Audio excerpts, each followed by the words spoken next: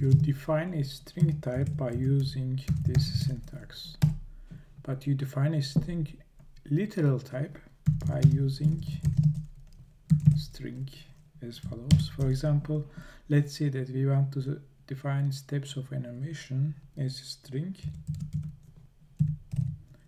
We can define it like this. We can compile this.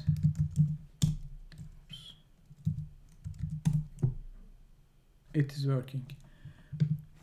That means that we cannot define any other string to this variable.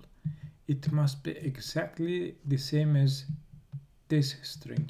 For example, let's say I want to assign another string to variable b.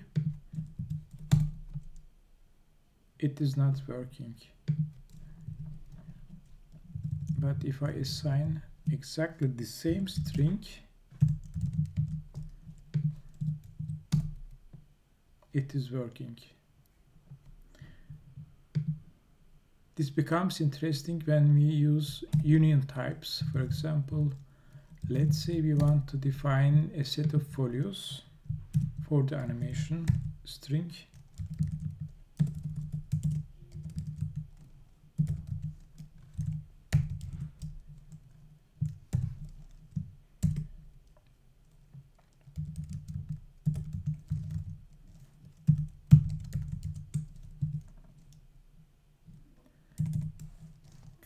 We can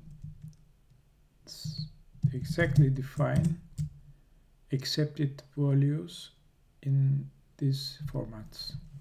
Let's say we want to use isOut. It's working. That makes more sense when we use this in a function.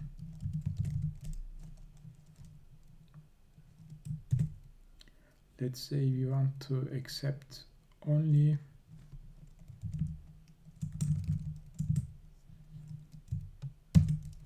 following values.